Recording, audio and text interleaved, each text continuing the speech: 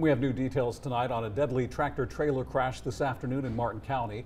State troopers say that the driver of that truck died in the crash. The accident happened around 1:45 p.m. on Highway 11 near Council Road north of Bethel. The Highway Patrol says the 18-wheeler, which was hauling corn, was heading south on the highway. They say the truck went off of the road to the right and struck a highway culvert and overturned.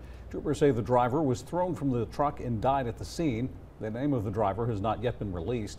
Both lanes of the Highway 11 were temporarily closed as the wreckage is cleaned up, including clearing the corn that was also spilled onto the highway. But the highway is now cleared and reopened.